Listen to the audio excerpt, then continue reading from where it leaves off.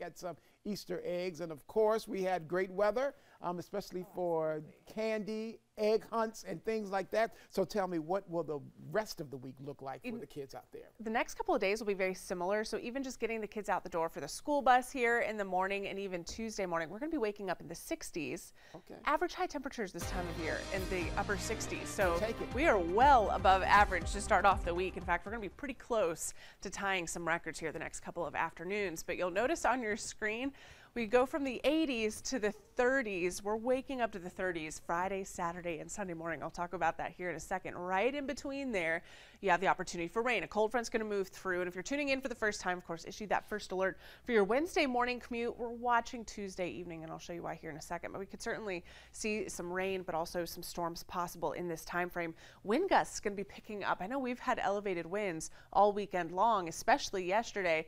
That's going to be taking place again Tuesday, Wednesday, and Thursday. I want to show you the temperatures across the area just to show you that delineation between this cold air mass where temperatures are in the 30s and then where temperatures are still in the 70s. It's 73 degrees right now in San Antonio, Texas. Here's why. So you've got high pressure in this warm air mass here from the Carolinas and extending down towards the Gulf of Mexico in this front where we've actually had some strong to severe storms working along that just to the north of our area.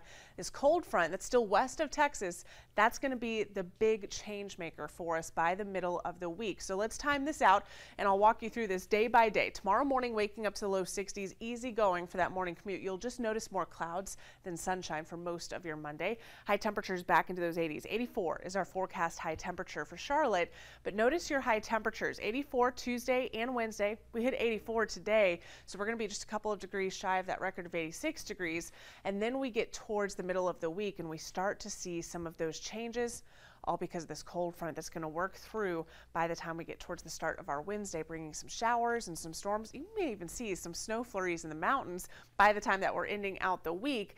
But before that, we are going to see the chance for some storms. Now, the highest severe risk on Tuesday, that's going to be to our west, where they have a level 3 out of 5 risk, but we have a level 1 out of 5 risk for severe weather in our mountain communities. I think most of this holds off until late at night, but any of those storms that move into our area in the mountains late Tuesday night have that potential of becoming strong to severe, and then eventually that all moves eastward. So with time, there's that early Wednesday morning commute, and we're going to start to see some rain and storms very briefly impact the area, but enough that I just want to draw your attention to that with that first alert on your screen. And that's when everything starts to change. The winds will pick up and the temperatures will be dropping from the 80s to the 70s to the 60s. But look at those morning low temperatures back to the 30s Friday, Saturday, and Sunday mornings.